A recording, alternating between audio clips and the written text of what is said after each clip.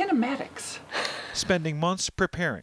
It's describing how objects move. Ashley Morris was already stressed. This is my mess of study materials. Getting ready for her advanced placement physics and geography exams. We're anxious. We are freaking out. We're nervous. We don't know what's going on. She was supposed to take her tests in person at her school, Rocky Mountain High School.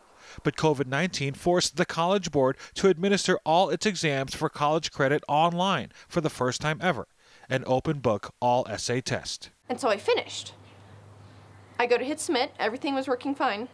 I could do anything on that page except for hit the submit button. Ashley says both times the exams would not accept her answers. I'm watching my time count down, and I can't do anything. She came out about 3 o'clock and Mom, Kirsten Morris, burst into tears. And so I'm shaking like a leaf, and then I'm crying because I can't do anything. And that's the feeling of helplessness was the worst. The College Board states that 2.9 million students have taken exams with less than 1% unable to submit their answers. That's still about 30,000 kids around the country, and it breaks my heart. Part of the College Board statement reads, quote, "We share the deep disappointment of students who are unable to submit responses." But she came out of it, she's like, I knew this.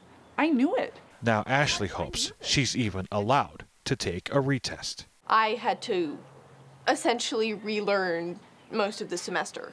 Which just means she has to prepare all over again. I'm viewing this as I'm being punished by having to take a test again for somebody else's mistake. In Fort Collins, Nelson Garcia, 9 News.